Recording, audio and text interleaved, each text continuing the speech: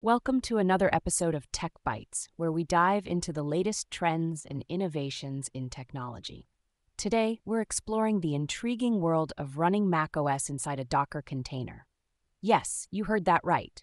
We'll discuss how this blend of virtualization and containerization works and what it means for developers and tech enthusiasts alike. So imagine you're a developer and you need to test software on macOS, but you don't want to invest in a Mac. What if I told you that you could run macOS virtually on your machine using Docker? Pretty cool, right? This technology opens up a myriad of possibilities, so let's break it down. First off, let's talk about the setup process. To get started, you'll need to use Docker Compose, which is a tool that allows you to define and manage multi-container Docker applications. You simply specify a few key details in a configuration file, like the version of macOS you want to run, the amount of RAM, CPU cores, and even how much disk space you need. You can choose from various macOS versions, from Ventura to Monterey, depending on what suits your needs best. And for those wondering how to connect to your new macOS environment, it's as easy as firing up your web browser and navigating to a specific port. You'll be greeted with a friendly interface that lets you manage everything, including the disk utility, to set up your new virtual machine. Imagine, in just a few clicks, you have a brand new macOS installation ready to explore. But of course, like any tech endeavor, there are some prerequisites.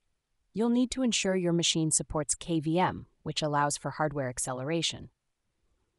This includes checking your BIOS settings and making sure nested virtualization is enabled, especially if you're running Docker inside a virtual machine.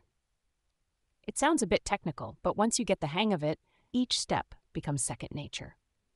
Now, what about those of you who may want to adjust your container's resources? No problem. You can easily customize your setup, resize disks, add more CPU power, or increase RAM capacity, all through the environment variables in your configuration file.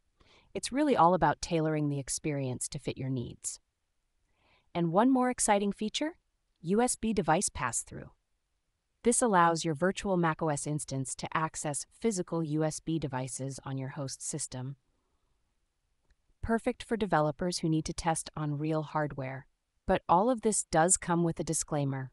Apple's EULA specifies that Mac only to be installed on authorized Apple hardware. So while technically you could run this on any machine that meets the requirements, it's important to adhere to licensing agreements. As we wrap up, let's think about the implications. Running macOS in this manner not only democratizes access to Apple's ecosystem, but also helps streamline workflows for developers who work across different platforms.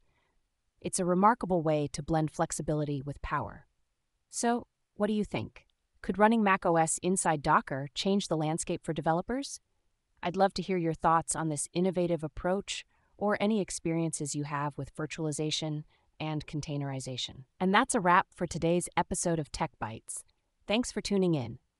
If you found this episode interesting, be sure to share it with your tech-savvy friends and keep the discussion going. Until next time, happy computing.